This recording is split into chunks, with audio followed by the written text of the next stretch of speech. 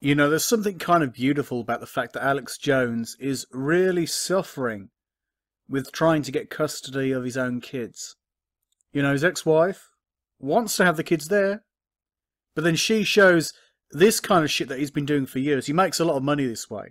He's going to have to send a lot more of that money to look after his kids. But yeah, he comes across as unstable. Mentally unstable, not suitable to raise kids, not suitable to raise a fucking dog. And yeah, is it any wonder that your ex is going to use this against you when she wants to hold on to the kids for herself?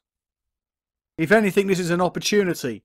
Step away from the microphone and get on with your life. Do you care about your kids or making more money off credulous idiots?